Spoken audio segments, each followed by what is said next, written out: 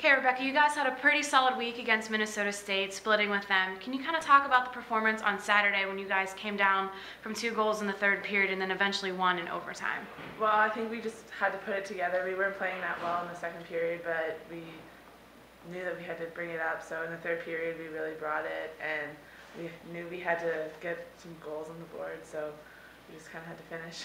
And personally, Rebecca, you've been off to a really great start for your collegiate debut. You have 6 goals in 4 games. Can you kind of talk about what you're seeing on the ice that's leading to your success? I think it's just better hockey compared to what I'm used to. It's like a higher caliber, so it's a lot easier to cooperate with who I'm playing with, and my line mates, they really helped me a lot with that. You talked a little bit about your line mates. Katie Fergus, she won Rookie of the Week last week. Is this kind of a thing you guys have going on here? Well, it's kind of nice. I don't know. We're on the same line, so we help each other out a lot, which brings out success. So.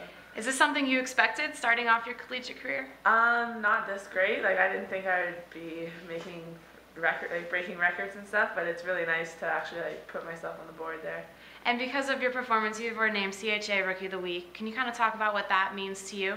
It kind of means a lot, just because I felt like I wasn't that great coming in here, but it shows that I've actually improved a lot. And coming up this weekend, Rebecca, you guys have RIP 2 games on the road, your first road games of the year. Can you kind of talk about what you guys have been doing to prepare for your first road games? Well, we've been practicing all of our plays a lot. We have a lot to step up to work on, because this is supposed to be a good team. So we've been kind of just trying to fix everything there. Okay, great. Good luck this weekend. Thank you.